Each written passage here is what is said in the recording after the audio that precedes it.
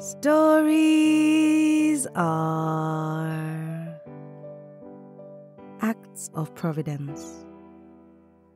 My name is Asadumebi, and every week, I usually tell you a short story written by a Nigerian writer or author. But in celebration of the first year anniversary of this podcast, I'm launching Series Week, where I tell you stories over the course of 2 or 7 consecutive days. Basically, however long it takes to complete the story. Series Week will occur about once a quarter, and the stories featured will still be written by Nigerian writers and authors, and will either consist of a sequence of related episodes from one story, or a set of stories linked by a common theme. That's the long and short of it. So without much ado, today's story is from the Lagos Uber Stories collection by Joshua Owolabi, and it's titled, Life's Bitter, Life's Sweet. Listen in tomorrow for another episode. I got in and we exchanged pleasantries. I don't remember what I asked, but the moment he started telling me about himself, I didn't want him to stop. It wasn't easy growing up. My parents gave birth to me and 7 others and sent us to school. Once we were done with secondary school, they were also done with sending us to school. It was time for us to take charge of our lives. I was the first child, so the responsibility was on my head. The step I took after secondary school education mattered to my siblings and more so to my parents. I wrote JAMB, and to my surprise, I did not pass. Not like if I had passed, I would have gone to university. It was more of climbing stairs without knowing if you could make it to the top. After getting my results, I knew there was no way I could stay home for another year. Who will feed me and my siblings? You might say, but I have parents. Yes, we do. But they had retired already. And I don't blame them. I know how they struggled to care for us from the day they gave birth to us until we finished secondary school.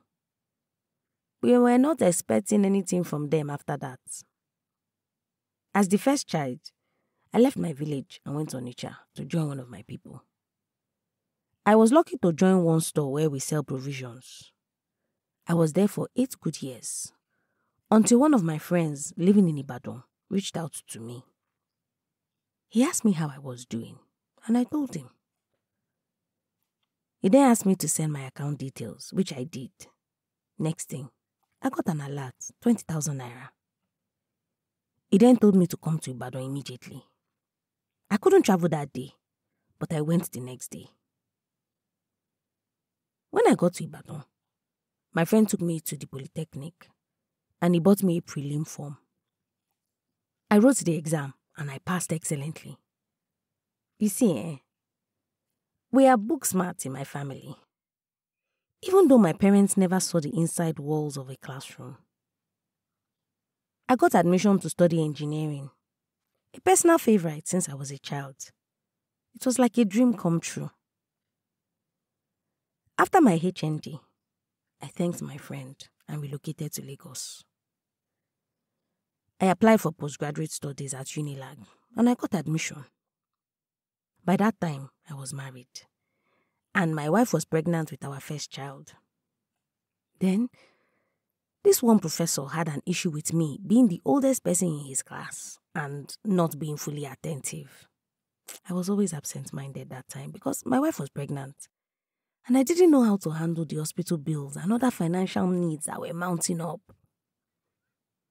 One day, I was caught with my mind adrift again, and this professor sent me out of his class. As I was about to leave, while begging him, he asked me if I was meant to be in his class in the first place. I told him that I had passed the exam to get in. He still asked me to leave his class, but told me that I should come to his office later. I arrived at his office about an hour or so later, and after I explained why I was so absent-minded, He asked me to rewrite the entrance exam and he made me an offer. If I passed, he would employ me as his assistant. If I did not pass, he would write a recommendation to the university for my admission to be revoked due to poor academic performance. That was enough motivation for me. I sat down and wrote the exam there and then, and I waited outside while he marked my papers. He was surprised with my results. He kept his word, and I became his assistant for the remainder of my master's. He was a very good man. He paid me a salary of over 100,000 naira monthly, and I had enough to support my young family. He died last year, God rest his soul. And with his death, my appointment was terminated.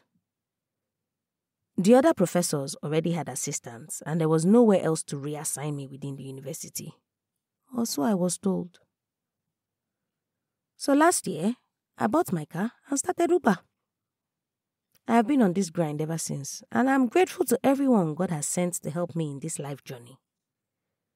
Like this one guy, who sends me money whenever I tell him my wife gave birth. We randomly met on Facebook a few years ago. We hit it off, and we have stayed in contact ever since. When my wife and I had our first child, I mentioned it in passing. Next thing, he sent me 200,000 naira. I was surprised. I only know this guy from Facebook. We've never met in person. All I know is that he lives in Malaysia and he has some family here in Nigeria.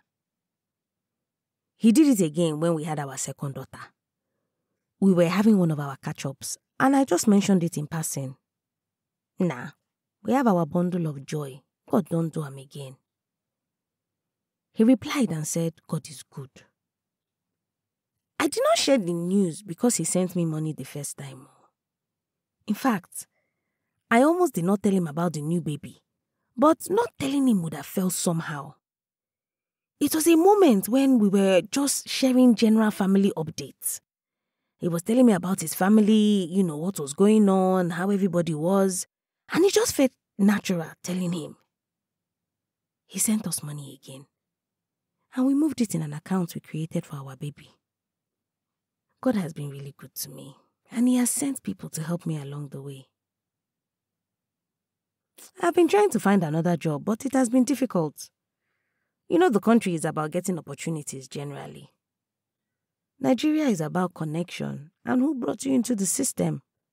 In fact, you have to stay loyal to the person that brought you in if you want to continue feeding. I don't have such people in my life right now, so I have had to focus on what I have, my car and my family. It is one of the reasons why I have not returned to Unilag to collect my certificate since I finished my master's. What's the point? I haven't seen a reason to go and collect it, so I left it with them until there's a need for it. Till then, I am glued to this steering wheel, which keeps giving me more than enough to be grateful for. Joshua Owolabi is a writer who resides in the United Kingdom. He is a content marketing manager for tech and non-tech companies. You can read more of his work on Medium at Joshua Owolabi and connect with him on Twitter at This Is Ayomi. Details and links will be in the episode description. If you've got a story you would like to be featured on this podcast, or a published book you want to make into an audiobook, send an email to info@osadumebi.com or send me a message at Osadumebi on either Facebook, Instagram, LinkedIn, or Twitter. I look forward to collaborating with you. And if you've enjoyed this week's episode, please subscribe, leave a review, and tell a friend that stories are a good escape for a few minutes each week.